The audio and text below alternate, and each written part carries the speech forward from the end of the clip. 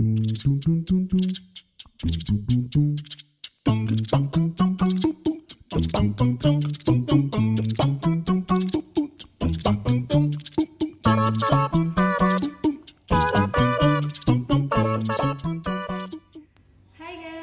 welcome to science class. So for today's activity, we will try to discover about the acids and also the alkali. And we also use the indicators to test what kind of this substance is. So there we have 4 testers, right? The first one is the pH paper. So this is the pH paper. Right, I will take one of example. So we have like 4 colors here. So we call it as the pH paper.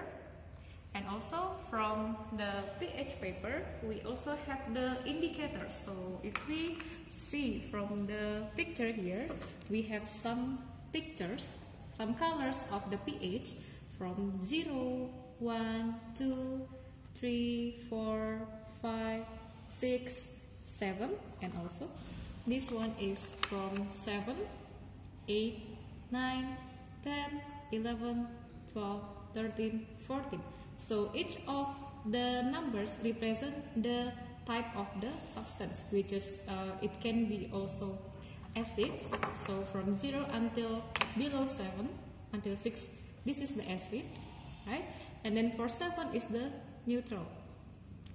And from 8 until 14 is alkali. So using this pH paper, we can identify whether the substance is acids, neutral, or alkali. Right. Moving on to the next tester, we are having this paper. We are calling this as the universal indicator.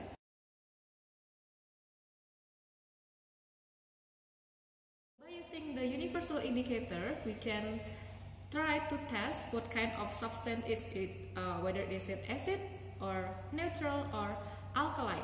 So using this universal indicator, if the substance is acid, it can change into red for the strong acid and yellow for the weakly acid. But if the substance is neutral, so the universal indicator will change into green. Alright, and if the substance is alkali, so the universal indicator will change into blue for the weak alkali, and also change to purple for the strong alkali. Alright, so this is the second tester, and we still have 2 others tester. Okay, so this is the litmus paper. This is the litmus red, the red litmus, and this one is the litmus blue. Okay, so how does it works? So for the first one, for the red litmus, it will stay red. The color will stay red if the substance is an acid, and the red litmus will turn into blue if the substance is alkali. And how it works with the blue litmus also, it will works like the same thing actually. So if the substance is acid, so the litmus blue will turn into red, and if the substance is an alkali, the litmus blue will stay blue. Okay, so let's go to the observations. Okay, the first one, this is the hydrochloric acid. Okay, then we will put the pH paper first. This is the pH paper. We will put it here, so we will make sure that it's reach all the surface. Yeah, and the color is already changed here, as you can see. And we can use the universal indicator here as the standard for the pH. So yeah, it's almost 1 almost 0, so this is the strong acid because it has the low pH. Okay, and then how if we using the universal indicator here? I will take one of the paper, one strip, and we can drip here. So let's see what is the color gonna be. Oh, okay, as you can see, it turns into red, purple, so it means it's the strong acid. Alright, how if we are using the blue litmus and also the red litmus? We will dip it also into the hydrochloric acid. So we will dip the blue one first. Wow, it's changed directly, so it's changed into the red color. It means it is acid. Okay, and we are using the red litmus and we will dip it here. Right, so it stays the same, right, because it's acid. Okay, so this is for the hydrochloric acid, which is this is the strong acid from the test that we already. Alright, so we have the next substance. This is acetic acid. So we will test it using the pH paper. This is the first one, and then we will dip it here, and then let's make sure that the acetic acid reach all the surface. Yeah, and it's already changed. The color already changed, and we can see from here. Okay, so you can see that the color is represent to the pH number 2, which is strong acid. Okay, let's use the, oops, I already touched the acetic acid and it's already touched the litmus blue, so it's like a little bit changed it a little bit red. So yeah, let's using the universal indicator. I will make sure that I'm not touching the right. Okay, so let's using this here. Alright, so it will change also into the red. Yeah, this is the acid. So if we are comparing from the acetic acid and the hydrochloric acid, the colors is different, right? So this is the strongest acid. This is like not as strong as the hydrochloric acid. Okay, now let's move into the third one. We have nitric acid here, and let's using the pH paper. Okay, alright, so let's dip it. Wow, it's changed. Yeah, it's already changed into this kind of color, and we can measure by using the pH picture. So it's 0, so the pH is 0, so it means it's the strong acid. Okay, this is for this. Yeah, and then let's move on to the fourth one. We have distilled water, H2O. So this is the water, pure water. Let's use the pH paper. Okay, so this is the first color, and we will dip it into the distilled water. Okay, so let's wait and see. Alright, so this is the water from the chemistry lab, and alright, so yeah, I think the color already changed, and as you can see, the pH is alright, I think, okay, sorry, it should be like this. Okay, so this is, I think, 6. So this is the pH is 6, so it's nearly neutral, but it still have like some acid characteristic on the distilled water. Okay, and let's move on to the next solutions. We have okay, now let's move on to the next solutions. We have natrium hydroxide, and we will use the pH paper, natrium hydroxide.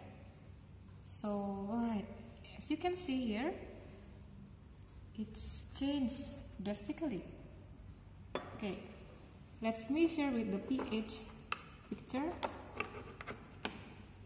Wow. Right, so if you can see, the pH is 14, it's the same. So it's the strong alkali for the natrium hydroxide.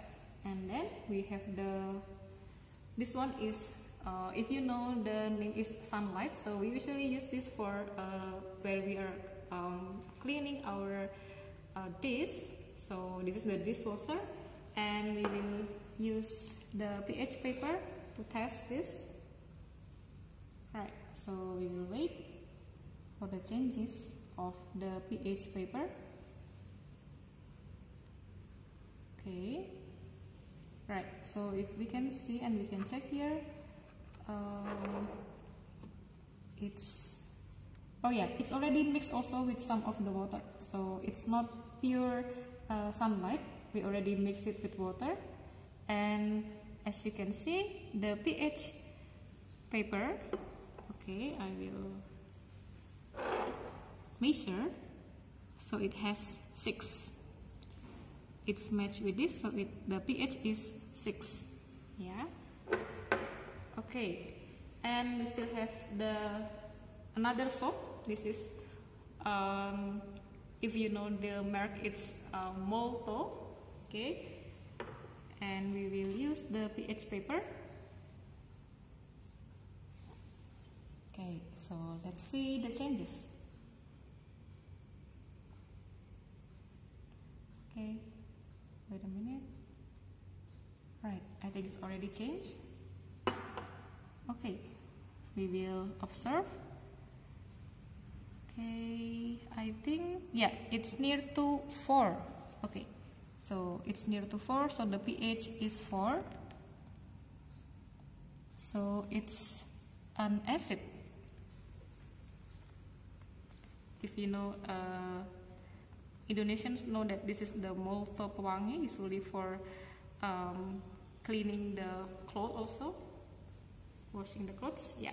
Okay, so we will move on to the last one. This is bleach, yeah, by clean. Okay, and we will try to use this pH paper. Right, let's dip it. Okay, and we will see the changes of the pH paper.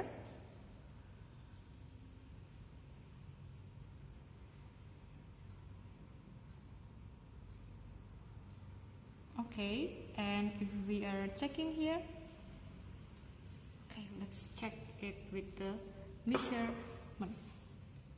Okay, okay, which one is matched with this color? Okay, I think it's near to 9. Yeah, it's near to 9. So the pH is 9. It means this is the weak alkali for the bleach. Okay, so we already used the pH paper, but we are not yet using the universal indicator. So we will use the universal indicator for the solutions. Okay, so I will take 4. Alright, and I will dip it into each of the solutions. We will have the acetic acid here. Okay, and then this one is the nitric oxide. Sorry, natrium oxide. It's okay. Natrium oxide. Whoa, this is natrium oxide. It's the strong alkali. As you can see, it changed into purple. It's very nice and very beautiful, but you have to be careful with this. Okay, and then this is the bleach. We are using the same method. We will just dip it into the substance. Wow, it turns into green. So it's actually nearly normal, nearly natural. Alright, so we can see the difference of the color. And then we have the sunlight.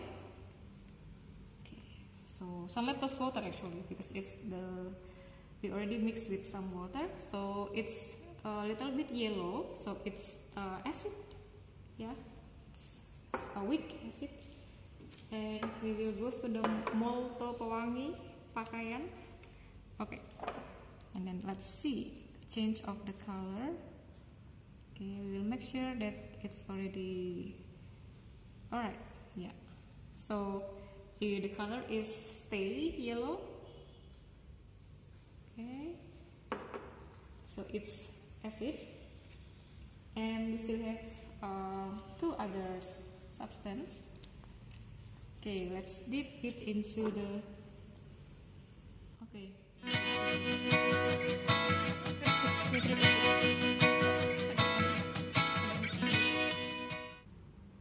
Okay, so this is the nitric acid, and we will use the universal indicator. Wow, you can see it's changed into pink, or maybe, yeah, it's pink Fanta, yeah. So this is strong acid. Okay, and we still have one. This is the distilled water, yeah, the water from the laboratorium. Okay, let's see the change of the color. Wait a minute. Alright, yeah, you can see here it's changed into little bit green, light green. As you can see, the water change into little bit green, so it means it's a natural. Okay, and we already dip this hydrochloric acid. I will dip this also here. It's the same paper, right? Yeah, it's changed into the strong acid. Alright, so this is the universal indicator and also the pH paper, and we still have the litmus. Okay, so I will just dip it. It will turn into blue if the substance is the alkali. Let's see. But it stay red if the substance is acid. Okay, I will just okay, so this is the last litmus, the last red litmus, so I will just divide it into some parts so it will, right, so we'll use this also. Okay, yeah, and then we'll use the blue litmus. Okay, so wow, it turns into red. Whoa, it turns into red also. Alright, so it turns into red when it is acid, and it turns or it stays blue if this is the alkali. Okay. Yes, so yeah, that's all for today's experiment. I hope you can learn a lot from this acid and alkali experiment. Thank you guys, and see you next time. Bye!